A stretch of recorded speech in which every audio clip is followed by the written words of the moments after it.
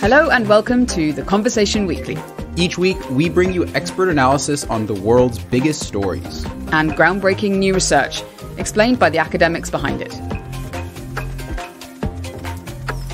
Today, we're talking about coronavirus vaccines, how and where they're getting manufactured, and why there is a fight over the intellectual property rights that regulate them. Countries have that vaccine manufacturing capacity, but right now, they can't access it. And we'll hear from an expert on Chinese energy, on why the country is shutting down coal-fired power stations, and what this means for the wider region. 291 coal power generation units had been decommissioned in China. I'm Dan Marino in San Francisco. And I'm Gemma Ware in London, and you're listening to The Conversation Weekly.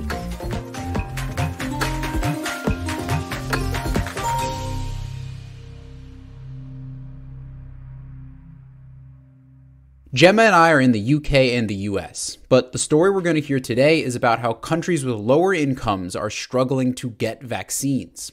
A key reason for this is that companies in rich nations generally hold the intellectual property rights over the vaccines. Doctors Without Borders is calling on governments worldwide to allow countries to bypass patents and intellectual property on COVID-19 related drugs.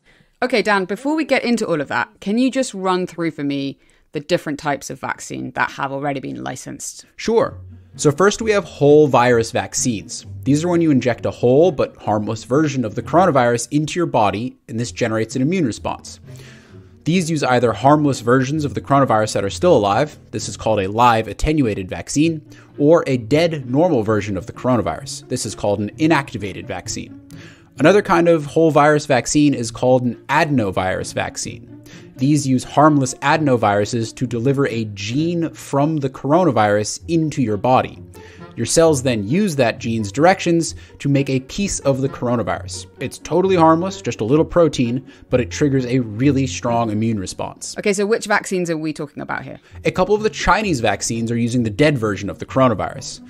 And the ones using those harmless adenoviruses include the Oxford AstraZeneca vaccine, the Johnson & Johnson vaccine, and also the Sputnik vaccine in Russia.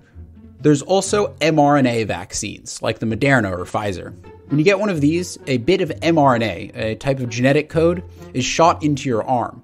Like with the adenovirus vaccine, your cells then read this genetic instruction and create the same protein from the coronavirus. Again, this triggers a really strong immune response. It's totally harmless. Okay, and are there any other technologies being used? There are a ton of different approaches being tried, but the ones I just explained are the ones that have been approved so far. Okay, so we've got these different types of vaccine, but how are they actually being made? So I actually spoke with someone who really helped explain how vaccines are manufactured.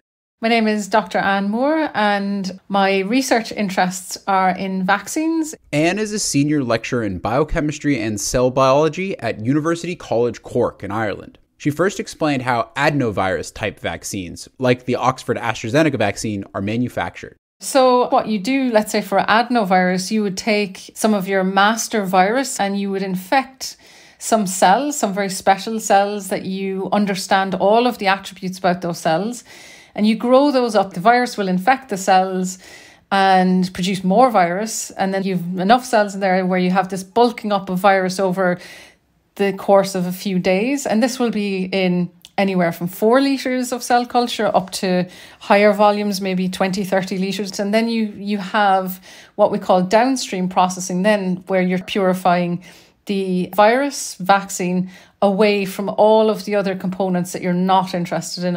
That can be a very, very difficult process. So even though it only takes a few days to grow a batch of virus, it can take a long time, not just to purify it, but also to prove that it is pure and it is sterile and it is what you say it is. So what about the genetic material vaccines? It's much more synthetic. You don't have any cells, so you don't need any vats to grow anything in. The synthesizer is chemically conjugating one nucleic acid onto the next one in the right sequence. That sounds almost more assembly line-like, where the other one is much more staged, it seems. Yeah, I guess we call that continuous versus batch manufacturing. So the kind of move in industry is to go down this more continuous method where it is, as you say, an assembly line. How many vaccines can one facility make at a time? And where are we at right now as far as output?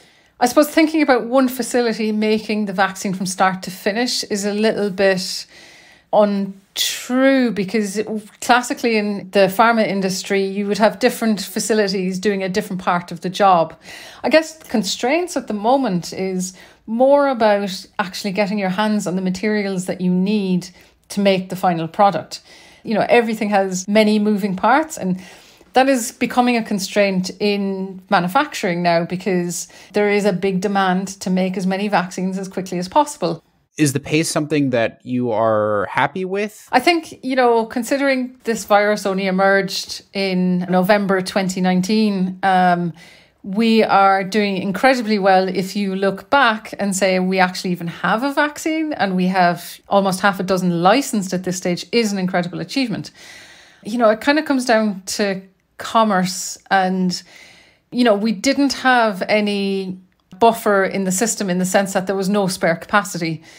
And there was a recognition that that was needed because a pandemic would happen, but nobody was actually willing to support it. You know, nature abhors a vacuum and pharma abhors an empty facility. You know, nobody is going to leave something empty just in case a pandemic happens. So I think it is a huge global scramble to rededicate facilities to a coronavirus vaccine, to upskill employees, to get more employees in to actually do the work. And I think there will be an inflection point where, you know, these facilities that are now being kitted out will come on stream and will be then pumping out millions more vaccine doses than we're seeing at the moment.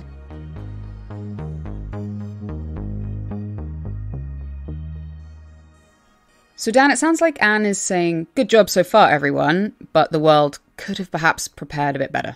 Definitely. And I guess that's just kind of a major lesson from this pandemic too. But she also touched on a hugely important part of the story here, economics. The fact that these vaccines are being produced by large for-profit pharmaceutical companies. Who made the vast proportion of vaccine for the world. Anne told me that there are essentially 4 major vaccine manufacturers in the world, and for the most part, they have their manufacturing facilities in the US and in Europe. There's a shift, though, happening as India is now actually the biggest manufacturer of vaccines globally. The Serum Institute of India, the world's largest vaccine producer, says it's made 40 million doses. They've actually also got a license to make large batches of the Oxford-AstraZeneca vaccine. So who is actually getting the coronavirus vaccines that this small number of companies are producing? The answer to that also basically is who has the money. A bunch of different countries spent a ton to pre-order batches of the different vaccines, and this was happening even before these vaccines were approved. South Korea has secured deals for more doses from Pfizer and Canada Novavax. is among the rich countries that had pre-ordered millions of vaccines. The U.S. has secured 200 million. According to the Duke Global Health Innovation Center, by early February 2021, the world's high-income countries had pre-ordered 4.2 billion vaccine doses, compared to a total of 670 million ordered by low-income countries. Many of the world's wealthiest countries have also ordered far more than they actually need to cover their own populations. So, to find out what it's like in a part of the world where COVID vaccinations still feel very far away in the future, I called up a researcher who's actually working across West Africa to try and solve this problem. My name is Mosoka Fallah. I'm from Liberia. Mosoka is a lecturer at the University of Liberia in the School of Public Health, and he's also a part-time lecturer in Harvard's School of Public Health.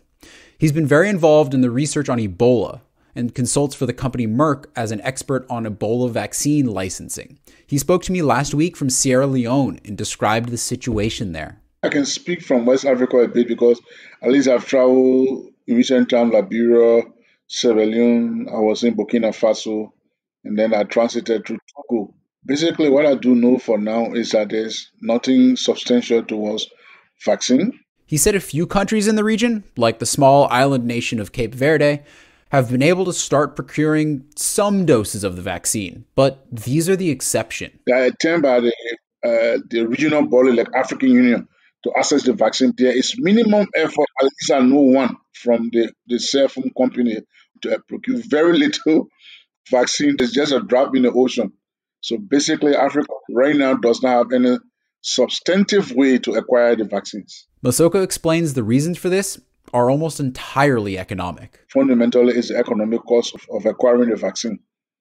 As someone that was involved with the outbreak, I think the African country tried to protect themselves preemptively, but it came at an alarming cost. The cost of vaccines is simply prohibitive for many of these countries. Most of them are heavily indebted, and there are no sense that they will have any debt relief. So basically, this means, from an economic point of view, they cannot afford at the current market price. There is an ongoing multinational effort to secure vaccines for countries that can't afford them. Pleased to announce that as of today, 172 countries are now engaging with the COVAX Global Vaccines Facility.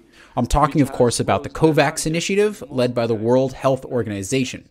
The initiative wants to get 2 billion vaccine doses out to these countries in 2021, but it's at an incredibly slow pace. Mosoka explained that many West African nations covered by the alliance are only expecting to have 3% of their populations vaccinated by mid-2021.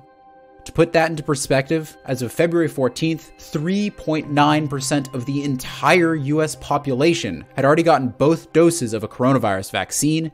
11% had already had one dose. And Moore explained that manufacturing a vaccine is difficult, and there have been a ton of delays already.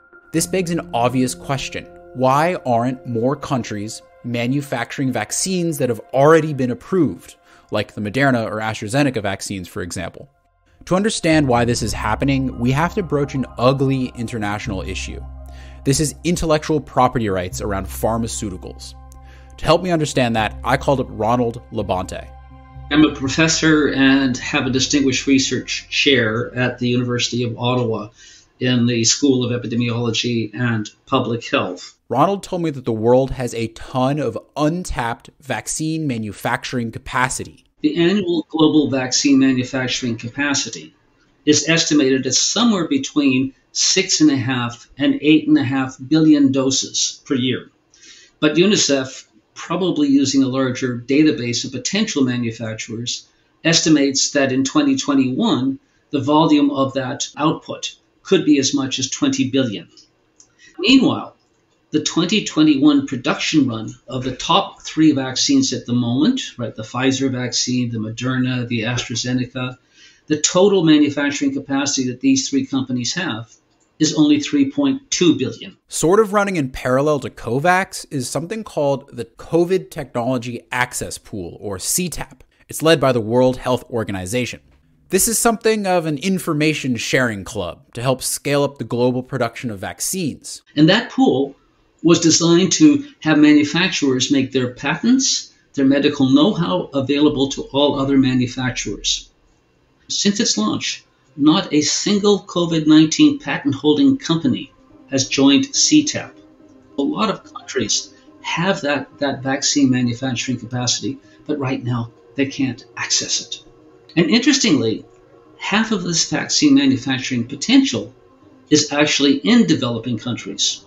Argentina, Bangladesh, China, India, Brazil, Egypt, Cuba, Indonesia, Iran, Mexico, Taiwan, Thailand, and South Africa. Hello and welcome to WTO Forums. Today's topic, does the so-called TRIPS agreement strike the right balance between the rights of patent holders and the rights of national governments? We're very fortunate to have with us today. The intellectual property system for drugs is governed by the World Trade Organization. Specifically, it's regulated by an agreement called TRIPS. This stands for the Trade-Related Aspects of Intellectual Property Rights Agreement. And this agreement obliges all WTO member states to offer 20 years of monopoly protection on new patented products. There is a group of 35 least developed WTO member states that are still exempt from these obligations, but all of the other countries that are members of the World Trade Organization have to play by these rules. If the patent holder has a patent that applies to that particular country, that country cannot just automatically reverse engineer, try to develop a generic equivalent. It has to offer or provide or guarantee a period of monopoly protection, during which time the company is basically able to set whatever price or whatever conditions it wants to set in access to its product. It's the only agreement in the World Trade Organization that is not liberalizing, it is protecting. The pandemic has now put this TRIPS agreement seemingly at odds with an international effort to ramp up vaccine production. This is due to be discussed on the 1st and 2nd of March at the World Trade Organization's General Council. A number of countries are bringing up a request, first tabled in October 2020, for a temporary waiver of the TRIPS agreement when it comes to COVID-19. India and South Africa and a bunch of other countries have formally signed on with the petition to create this waiver. And over 100 developing country member states of the World Trade Organization also support it. So what they're arguing is that in the absence of a waiver, there are too many legal obligations, too many impediments, too many cumbersome rules around the flexibilities of the TRIPS agreement that would allow other vaccine manufacturers to very quickly scale up and produce more of the vaccines that are effective. It would be in force until the World Health Organization declared the global pandemic was over. In other words, that global herd immunity had been reached. Waivers have been issued for other WTO stuff on things like bananas, for example, but there's only been one waiver for TRIPS relating to the licensing rules around exporting generic medicines. So it is possible by consensus, if all the countries agree, then yes, we have the TRIPS waiver.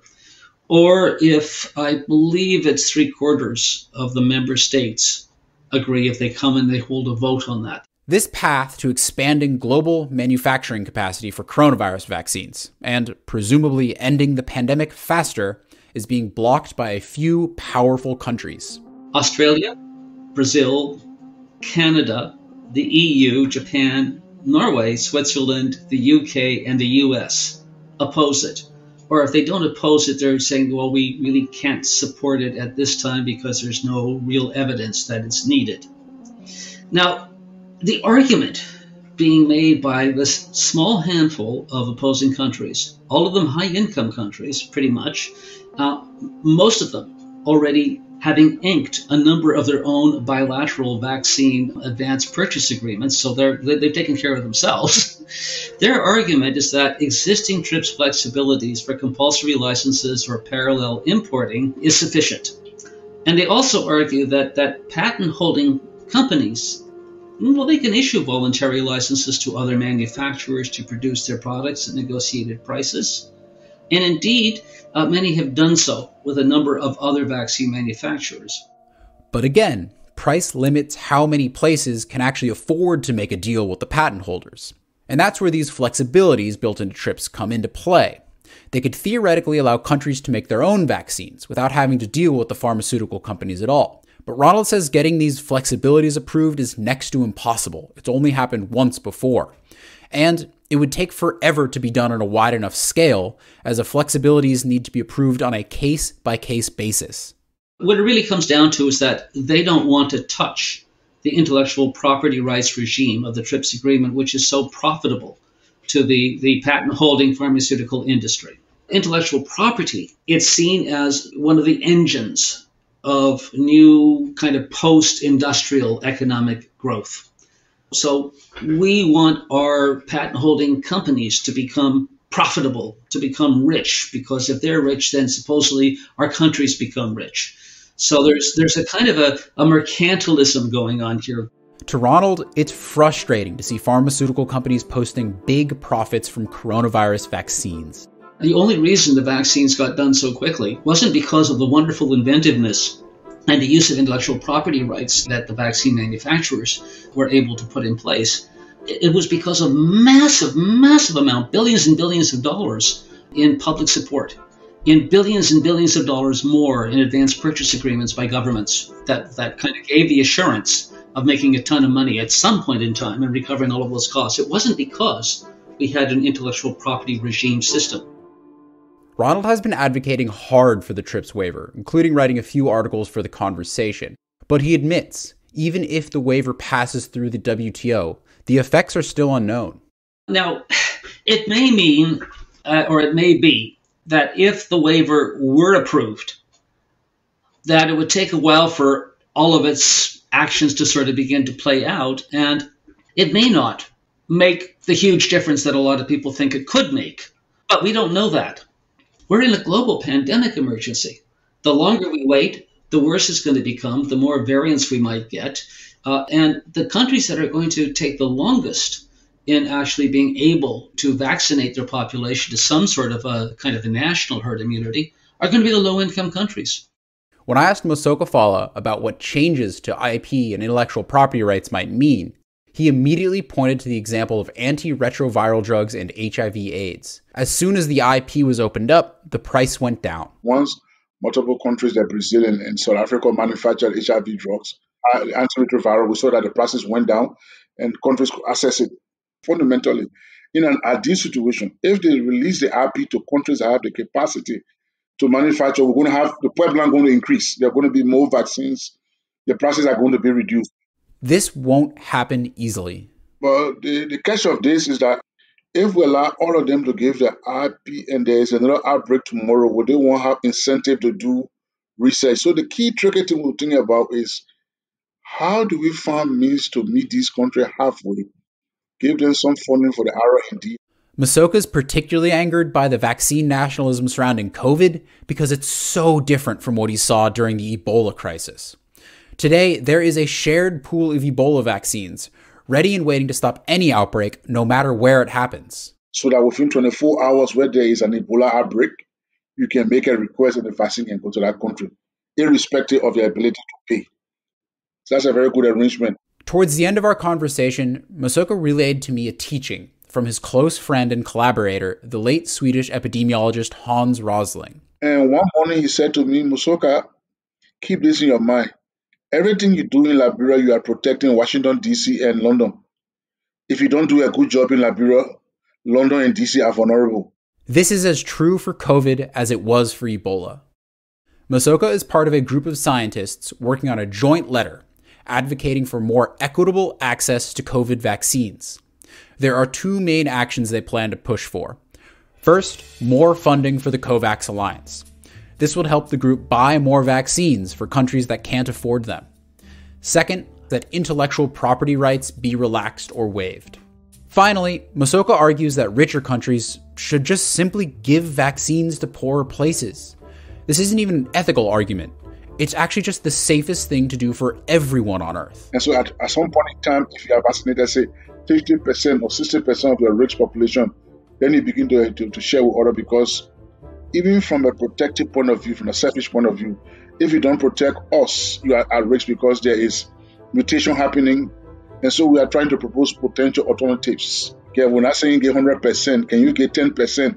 But for your own survival, try to share some of that vaccine. He makes a compelling argument, doesn't he? He really does, not only from the ethics, but just the broader public health argument. Like, if your neighbor's house is burning down, not only should you save them because, I don't know, maybe it's the nice thing and the right thing to do, but also because it's going to burn your house down too. If you're interested in reading more about vaccine manufacturing, vaccine nationalism, and the intellectual property rights around vaccines, you can read stories by Ronald Labonté, Mosoka Fallah, and Anne Moore on theconversation.com. Links to their stories and plenty of other further reading by experts are in the show notes.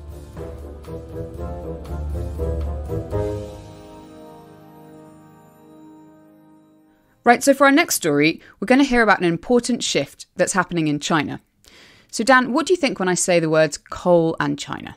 Well, I imagine China's burning a lot of it, and because it's coal, it's just spewing tons of pollution out into the atmosphere. Am I far off the mark there, Gemma? No, you are right. In fact, China is still the world's biggest producer and consumer of coal by a large margin. But there's a change underway, and China is actually closing down some of its coal power stations. Well, that's got to be good. Is it for environmental reasons, or what's going on? You'd think so, but actually, the reasons aren't just about the environment, and they're a lot more complex than that.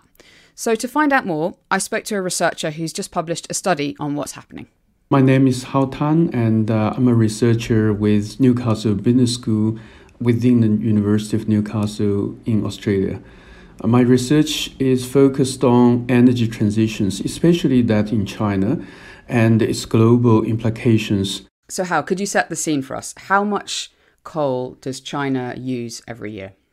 China is the largest coal user in the world. In 2019, China consumed about 53% of the coal produced in the world. In 2020, this share could even go higher because the country's economy has had a rapid recovery from the pandemic since early 2020, while other major economies are still struggling with restriction to economic activities. Okay, so biggest consumer of coal, and I think the biggest producer of coal as well. Exactly. China is also the largest coal producer in the world. Yes, you're right. So it's not surprising that the majority of the coal used in China is from domestic sources. In 2019, about 90% of the coal used in China was domestically produced, and the rest was imported from overseas. Why? What is this coal being used for? About half of the coal is for power generation. So right now, China has about half of the coal power stations in the world. But it's also used for industry? Yeah, for steel making, for heating, a range of purposes. When it does use coal from outside of the country, where does that coal come from? Indonesia, Australia, Mongolia, and Russia. So coal from those 4 countries account for over 90% of the coal imports of China. And in terms of domestic coal, is it coming from all over the country, or are there particular parts of China which are the biggest coal producers? The majority of the coal produced in China actually is from Western China. East China used to produce coal, but they are no longer producing coal anymore. So you've set out a picture here where China is the world's biggest producer and consumer of coal, but it's got plans to change that, hasn't it? It's trying to shift away. Yes, so China, as we know, has recently announced its commitment to zero emission by 2060. I think to achieve this goal, it has to radically reduce the coal use in the country. Let's turn now to talking about your research. Could you explain what the most recent research you've done on coal power stations has been in China? This is a part of an ongoing project funded by the Australian Research Council. In this project, my colleagues from UNSW and Macquarie University and myself look into the energy transitions in East Asian countries, in particularly the role of governments play in those transitions. And in this research project, we look into not only the rise of renewable energy industries, but also the dynamics of traditional energy industries, such as coal. And what did you find? How many coal power stations have been closed? So between 2010 and 2019, a total of 291 coal power generation units had been decommissioned in China, accounting for 37 gigawatts of capacity. For context, currently there's a 50 gigawatt of power generation capacity in operation in Australia. And what share of the overall coal power generation was that? Right now, it's still a small share in terms of the total coal power generation capacity in China. China currently has over 1,000 gigawatts of coal power generation capacity. So it's a small amount, but it's happening at a faster rate than it used to? Yes. And more interestingly, we found that in more economically advanced regions, the closures have been more substantial and more rapid. For example, take Guangdong province, a relatively developed region in China. That's in the east? That's right. This is one of the 30 provinces in China, but since 2015, coal power capacity retired in this province accounted for over 10% of the total coal power capacity retired in the country. Meanwhile, we see that new power stations are still being built, particularly in poorer western provinces in China.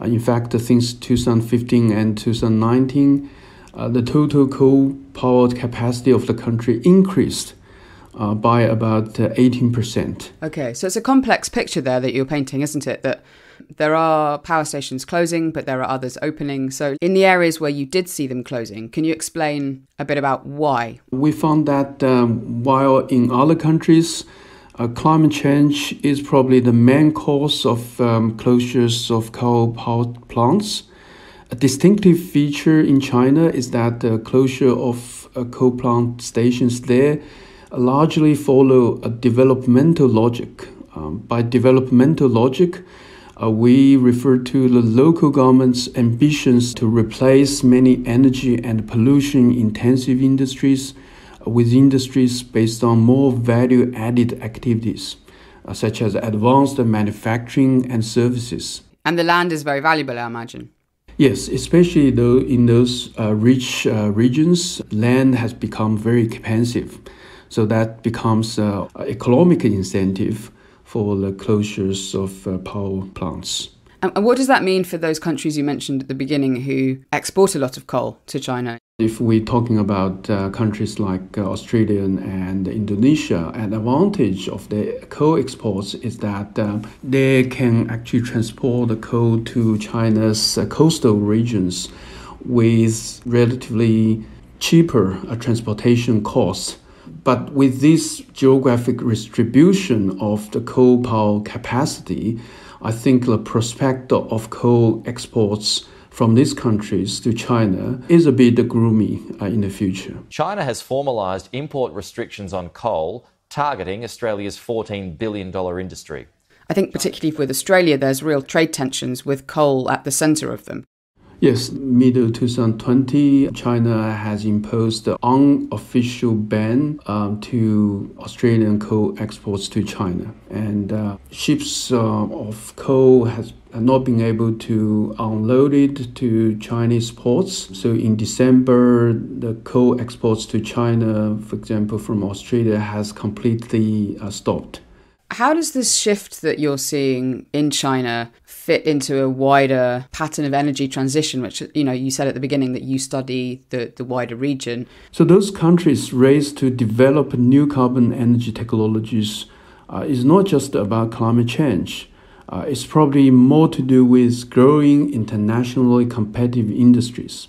This reflects the strong tradition of the development state in those countries, where governments have the resources and motives to directly support creation, transformation, and growth of new industries. So what you're saying is that while there's an overall kind of concern about climate change and a need to shift away from coal, that actually it's more economic drivers that are the reason behind the closures in eastern China. Is that what you're saying? Yes, you can say that, yes. And what do you think about this 2060 net zero emissions target? Do you think it's achievable in the time frame? I think we still need to see more evidence to assess whether this commitment is achievable and whether the Chinese government is serious about that. I think two immediate indications include first, the coming 14th five-year plan, which is going to be released by the Chinese government very soon. And second, whether the trend of the emission. So as we know, in 2013, actually, the emission in China has declined between 2013 and 2017. But unfortunately, during recent years, that emission has picked up again. So we will look very closely whether that trend can be reversed. Well, thank you very much, Hao. It's been fascinating talking to you, and I appreciate you explaining your research to us. Thank you, Jima. If you want to read more about this, you can find a link to a story that Hao Tan wrote recently with some of his colleagues in the show notes.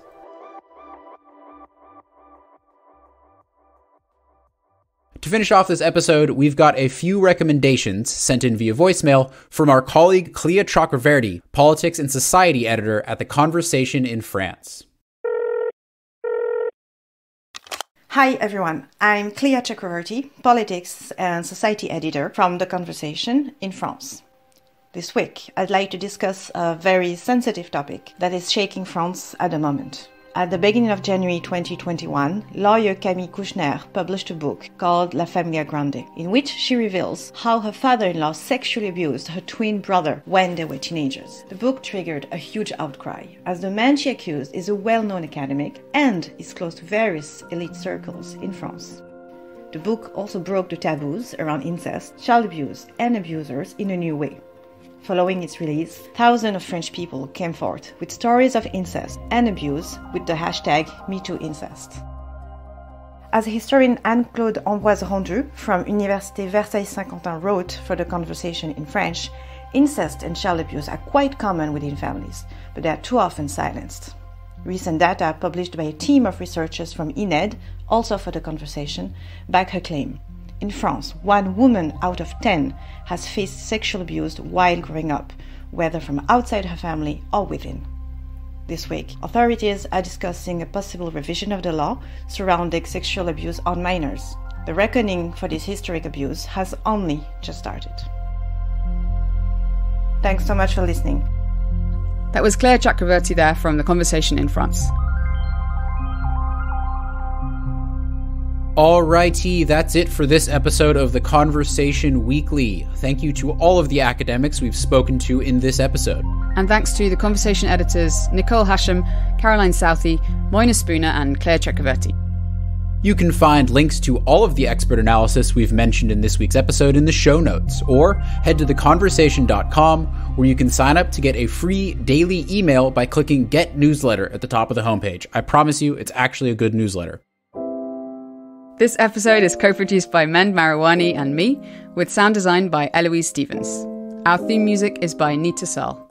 And final thanks also go to Alice Mason, Scott White, and Imriel Morgan. And one final thing, if you liked this podcast, please tell your friends and go give us a review on Apple Podcasts. It really does help.